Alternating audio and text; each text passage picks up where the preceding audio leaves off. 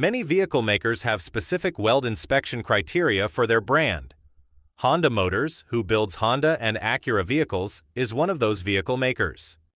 Honda Motor Service Information has published procedures for performing destructive weld testing on MIG brazing joints. Before making any MIG brazing joints on a vehicle, a test weld should be made using similar strength and thickness materials. Studying the body repair manual will help you understand how many unique welds will be made.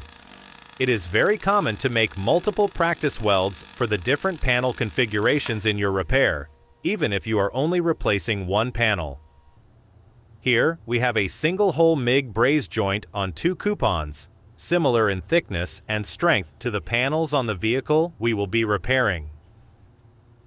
To perform the destructive test, we will place the coupons in the vise and cut the 2 panels apart to expose the mating surfaces.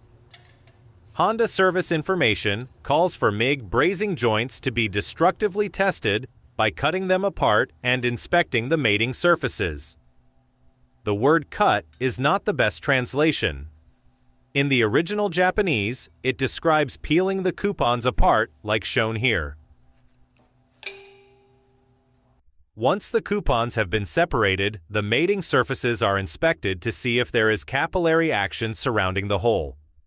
Notice the silicon bronze material has spread to the surface around the hole to bond the panel surfaces together.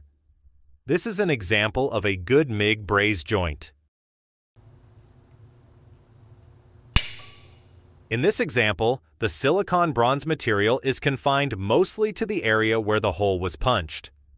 This is an example of a poor MIG brazing joint. Welder settings and technique should be adjusted, and a new test joint should be made. Next, we have a double-hole MIG braze joint on 2 coupons, similar in thickness and strength to the panels on the vehicle we will be repairing.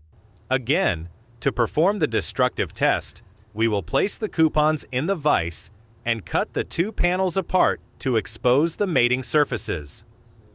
Once the coupons have been separated, the mating surfaces are inspected to see if there is capillary action surrounding the holes. On the double-hole MIG brazing joint, we will be paying particular attention to the area between the 2 holes. Notice the silicon bronze material has spread to the surface around and between the holes.